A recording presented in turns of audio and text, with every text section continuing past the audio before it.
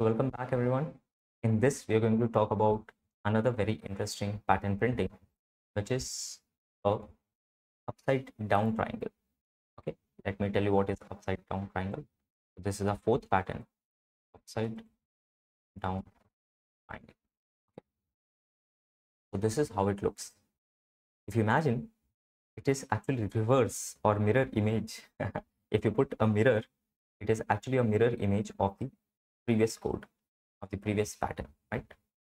But how to understand this? So I will go exactly by the same approach. For every row, figure out how many stars are to be printed. Okay. So this is first row, 5 stars are to be printed. Second row, 4 stars. Third row, 3 stars. Fourth row, 2 stars. And fifth row, 1 star. If you think about it,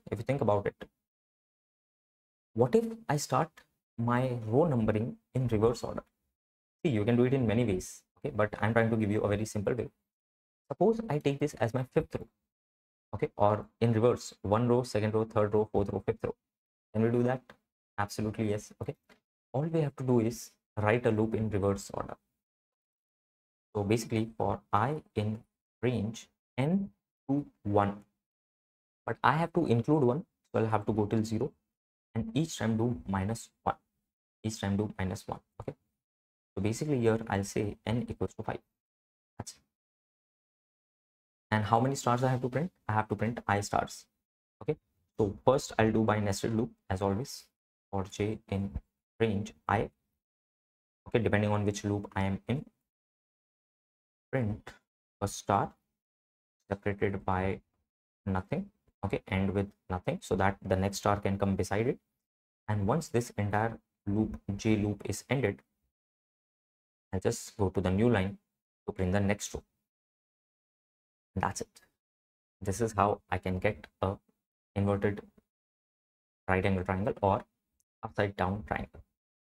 But as I told you, it's once you have understood this code, it becomes very easy for you to understand the shortcut, which is simply write n equals to 5 and you write for I in range same n comma 0 comma -1, but this time I have to print I stars in a row.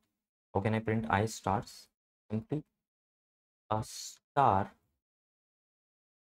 simply a star replicated I times. That's it, and it will automatically move to the next row due to the default end.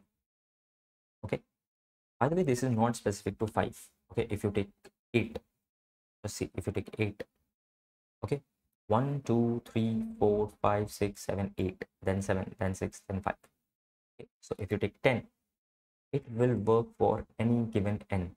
That's the beauty of this code. Okay, so now if you see many people acting cool by drawing such things on the notebook, okay, on the machine, this is how they actually do it. So I hope that you are enjoying it. Thank you.